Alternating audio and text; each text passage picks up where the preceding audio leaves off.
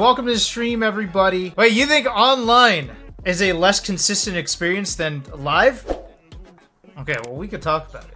Do you guys think you get a more consistent tournament experience off of live events, if you've been to them, or online events? Gameplay IRL is more consistent, though. Kind of unfair to compare online to offline. There are too many variables. Yeah, I'm not even trying to say which one's better or worse. What I'm saying is that you cannot look at one and say, man, I miss this one because it's so much more consistent than the other one. Let's be real here. Neither of them are that consistent. Okay, there are things that go down at tournaments that make one experience completely different from another, thus making live events pretty inconsistent. Now, I think they could both be inconsistent, but to say what Ginger said is what I disagree with. Here, let me show you, if you don't know what I'm talking about. This is what sparked that kind of conversation. And whenever there's any kind of sparking conversation in Melee, I'm on it. Basically, Ginger says one thing that was always nice about IRL Melee was the consistency of it all. I didn't have to wonder about my character, my internet connection, my opponent's internet connection, my router, my monitor, my controller adapter, my computer settings, etc. Now, he is correct in that these are things you have to worry about when you play online. The problem with this comment is that it assumes that live events are any more consistent. I don't think they are. So the reason this conversation started is because then Nikki, who is a top European player, aka Leffen fanboy, he says, I see where he's coming from, but IRL majors have shitty small setups, bad lighting, no food near the venue, and you can't bring any, not enough space, too few setups to warm up properly, too hot and cold temperatures. Those are just some examples. Once you have your netplay setup going, ping is the only issue IMO. Okay, well no, that's not true either. You could have Spectrum as your internet service provider, where they just decide to shit the bed randomly. That happens. You could have like Cody's internet connection, and then you end up on Johnny's tier list where he rates you as like dog shit tier for internet. That could happen, and that's not your fault. But what I think about this is, I agree with Nikki. I think Nikki's right. I think online events can be hella inconsistent. And I jumped into the conversation when I saw a Real Beat. Is it Ryobeat or Real Beat? I keep hearing different answers. I call him Ryobeat. He said that this was a stretch. He said what Nikki was saying was a stretch. And I saw what he said, and I very much disagreed. Okay, small shitty setups are like 2% of them, and you can just wait for a good one. Okay, hold on. I want to start by addressing these points, okay? Small shitty setups are like 2% of them, and you could just wait for a good one. Remember the old strat? If you wanted to play with another player, you'd have to go to a setup and then do a money match in order to get priority on a setup. Otherwise, you're probably not gonna find it unless you wait in a rotation. They're maxed out, 4 people already. You gotta be the 5th person on the rotation. You're lucky if you find the 3-person rotation, and even that's gonna be like a 20-minute wait. And you're not gonna get to play the person you're trying to play because you can't jump on a setup with 2 people. The best chance you have of getting on a setup is going to the dog shit one. The one with like there's a fat line across the middle. Or it's like, it's all glitched out. It's looking like, you know, softcore porn when you weren't paying for it. Does anyone know what I'm talking about? It's like the squiggly porn. Okay. Look, you got, it's probably an old person thing. You guys probably have no idea what I'm talking about. Okay. But anyways, very, very rarely is a venue too cold. You can definitely prepare. No. That's not true. And then some people perceive cold differently. Like, I'm not a person who gets super cold. I also play Samus, so like, my hands could be freezing. I could have frostbite, and I could still wave dash back down smash. That's not gonna stop, right? But for a Fox player who's got a like perfect ledge dash, I could see it. I get it.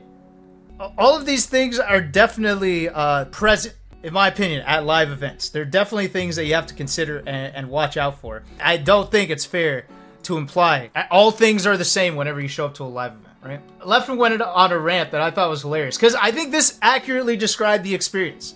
Right? He's like, net play events aren't perfect, but they're legit 100 times more fair and consistent than offline events. Oh, I have yet to ever disagree with Leffen, and this is not going to be it. This is not going to be the time. I agree with him. The only thing that's really up in the air is your internet connection and like ping spikes and shit like that.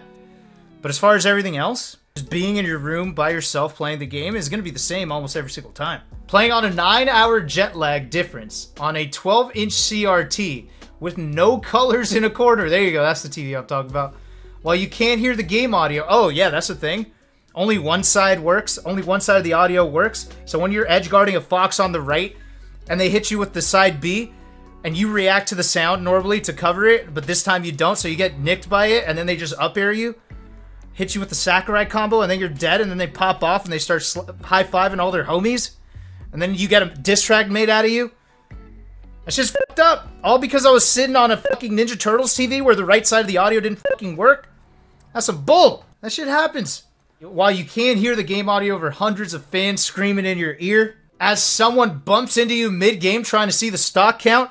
You know what I had once? I once was in the middle of, like, losers finals. He was like an OG. He was like a gangster guy who was like 40 or 50, who literally walked up to me while I was playing losers finals or grand finals, something like that. And he goes, yo, yo, yo, I got next. I played DK, and it was at a bar, right? So he was kind of like gone, right? And I'm like looking at him. I'm like, oh my God, okay. And I look at Jerry, the TO. I'm like, yo, can you get him out of here? Like I said that, and he goes, oh, what you mean? And then, like, Jerry's like, yo, can you please leave, man? He's like, no, I could leave, but why is he talking to me like that? So here's this OG gangster guy that I just called on Jerry to get him out of here. Like, Jerry's a bouncer, and this guy's some nobody. I'm like, yo, get him out of here. And he's like, no, he's not going to disrespect me like that. And he starts getting, like, offended by it, and then he goes to the table with his other gangster homies, OG homies, and he starts talking. He's like, I don't like that kind of disrespect. Because I was getting worried. I'm like, dude, these guys are, like, drunk. This guy has probably fucked around earlier in his life. Like, and he's pissed. He got disrespected. You know how gangsters feel about being disrespected. And then Jerry, being the homie he is, he comes up to me. He's like, I know that guy's starting trouble or whatever, but real talk, if something goes down, I got your back. I got a licensed carry in my car. I'm like, yo, Jerry, it's cool, man. Let me go talk to him. We'll see if we don't need to go that route yet. Honestly, I fucked up. I was just like, yeah, I just owned up to it, and they were like totally cool with it. Right? You just go up and you show them respect. So Jerry didn't have to pull out the yomper from the glove box. You know what I'm saying? The problem solver. God bless Jerry, though. That's how I knew he was a real one. Right there. Right then and there. And the FGC says Smash is soft. Are you kidding me? Have him talk to Jerry. This doesn't even get into, like, what, like, I have to take a shit before a match. Every stall has, like, a shitload of toilet paper or shit already in the toilet.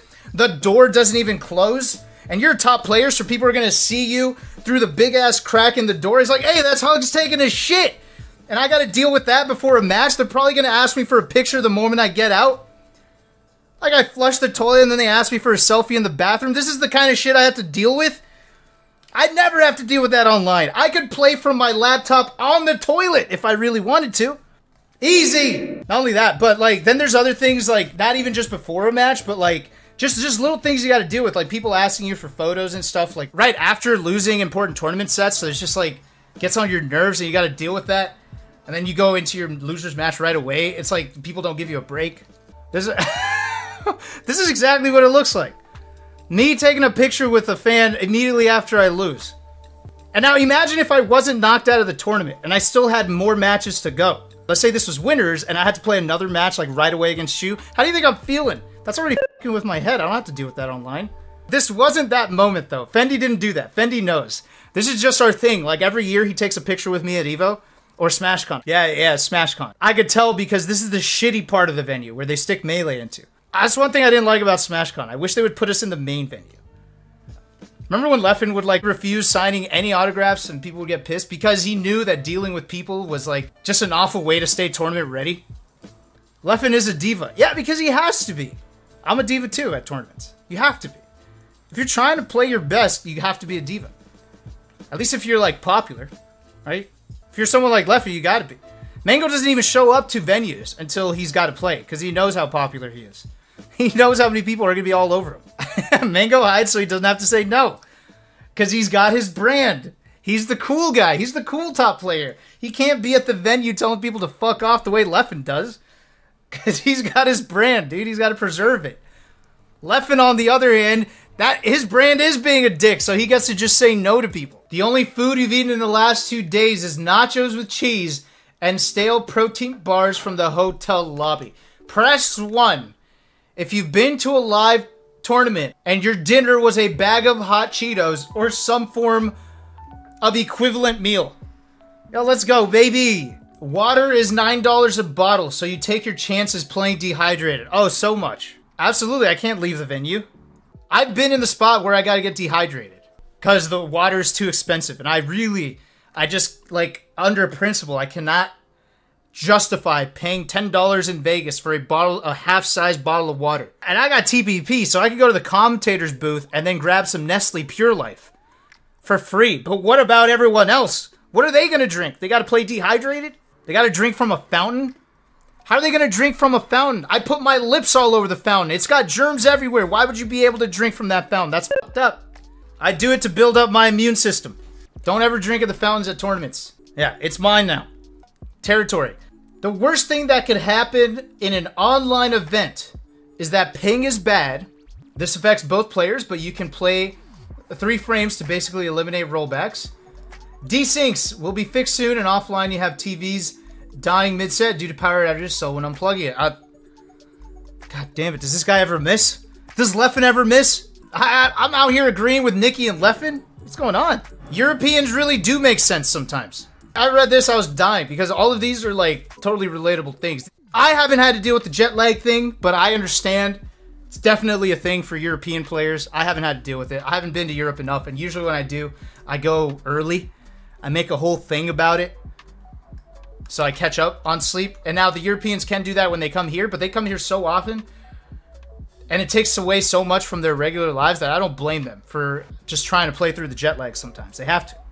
I'm not even like touching the surface of inconsistencies on live events that could affect tournament performance. Maybe not in the same direct way as like a fucking match disconnect online would, but there's so many different factors that play into like a tournament performance when you go to a live event.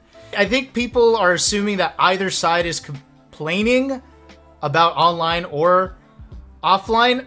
I think, well, at least I am, and I think Leffen too, is just trying to make the point that you can't say that offline events are just way more reliable, because I agree they're not. Maybe Leffen went a little further with this whole rant here. I just thought it was just funny. Now, I'm also wondering if all these online players that are coming up, or that are just like playing a lot more now, are going to actually try to do live events. Like, I think the online to live transition is very, very real. Like, I cannot wait to actually play an over-the-board tournament in chess. I cannot wait to do like a live Legends of Runeterra tournament. It's going to be so hype. I thought it was an interesting conversation to have. And I definitely just feel like it's not fair to say that online is trash because live is just so perfect. And it's not even close to true. They're both messes. I agree. And one could be better than the other. I could agree with that opinion. But I don't think it's fair to imply that live events are great when they're really a fucking crapshoot too. I've seen some shit. All right, thanks everyone. Appreciate it. I'm gonna peace out. See ya.